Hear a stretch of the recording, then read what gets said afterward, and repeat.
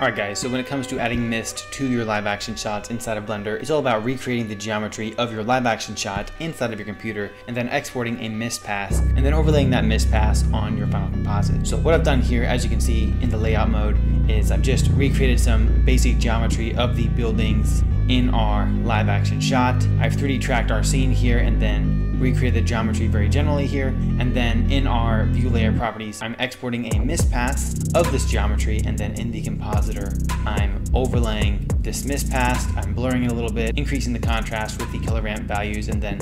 adding a little bit of warmth to it with this color balance node, and then I'm overlaying the mist onto the live action shot with this screen node here. And you can see I can control how much mist is being added just by changing the factor input here. And you can see the mist pass by itself here. If I just add another output node and connect this to it, this is actually what our mist pass is, and we're just overlaying this and blending it in with our live action shot.